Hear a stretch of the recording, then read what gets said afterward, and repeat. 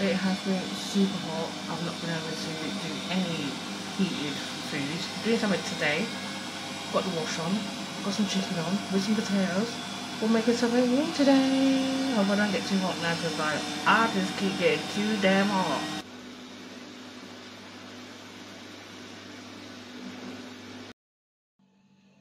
The food is ready.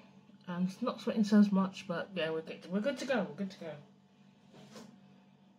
Ready? Bam! Chicken is done. I put some spinach in there as well. A nice bit of chicken. Chicken thigh, no skin. And some spinach. I'm not going to take all the potatoes out because I don't need all of it. There's only three small potatoes, but we'll do that. And we've got some mixed veg, baby carrots, sweet peas. You see them there? It's all this hot food that makes me get too hot. So yeah, this is a very rare occasion I'm cooking in the summer because it's too hot for me. As you can see, the steam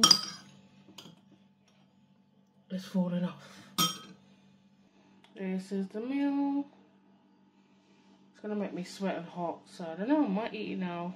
I'm gonna let it sit down, let it cool down, because everything just makes me get really hot. The kitchen is just making me hot. The food is gonna make me hot. Any of you suffer from that? Getting hot too quickly and can't cool down? I need tips how to get that. Stop it from working, because like I can't do this no more. I cannot do. I love my hot food, love cooking, but it gets too hot. And then I'm sweating. And now look at me. Look. Can you see the sweat? Can you see it? Can you see that sweat?